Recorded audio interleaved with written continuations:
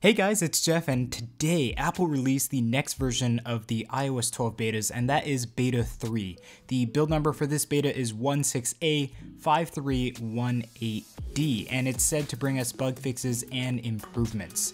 The size for this update on my iPhone X is just around 570 megabytes, so let's check out what new features, changes, or fixes come with this new beta. Before the video starts, I just wanted to let you guys know I've been using MacFly Pro to clean my Mac and keep it free from all of the junk that eats up my hard drive. It's even compatible with macOS Mojave, so check it out by heading down to the link in the description below. So just to put this out there, we've had a ton of issues running Beta 2 on our devices. We've had black app cards on the iPad, crashing on the iPhone, and overall lag with iOS 12 Beta 2. It's been quite annoying, and honestly, it has turned a lot of users away from the betas. But we stuck it through, and now with Beta 3, these issues seem to be gone for now. Hopefully they stay that way, but we'll check back in with you a little bit later as to how all that is going, most likely this Thursday during the week. Now on to more exciting news, and that is new features. So let's go over the new features or changes that we see in Beta 3. In the control center, the text for the screen recording is now white versus the black that it's been since iOS 11. That's super helpful to have it white to see what's going on, and everything looks a lot better than it did before. Also on the control center, the text at the top is now aligned with each other, as to where the text on the right hand side was significantly lower before. It was almost touching the music box, so this looks a lot better, a lot cleaner in this configuration now.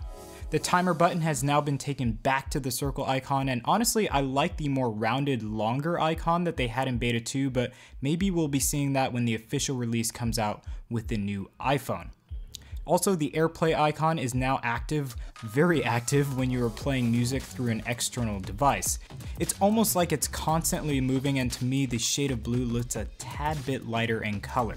Speaking of this icon, when you are connected to a car via USB, this will be animated the same, but the color will be gray, indicating you are hardwired and you are hardwired to a connected device. There have been a few more additions to the Emoji Customization, but I'm not going to point them all out to you. So if you are on the public beta, you will be able to see those few more options for emoji.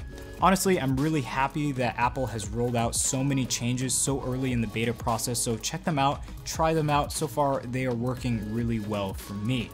Now when you go to change notification settings for an app, the icon now flashes when you select or deselect an option, and also you get a little haptic feedback as well when you make those selections.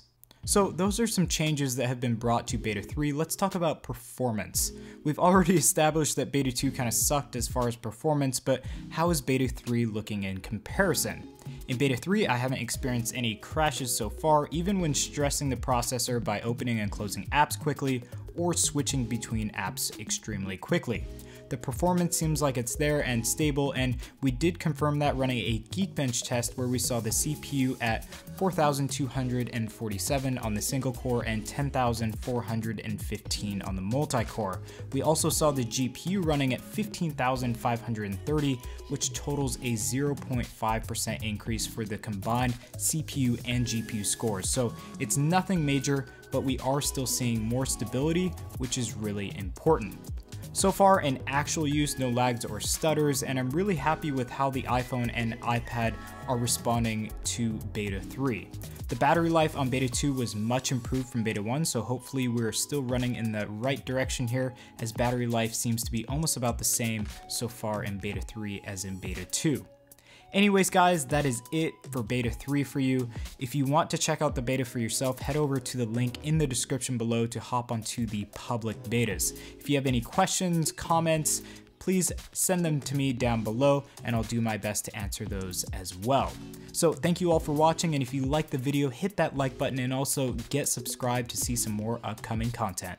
We'll catch you all in the next video. Peace.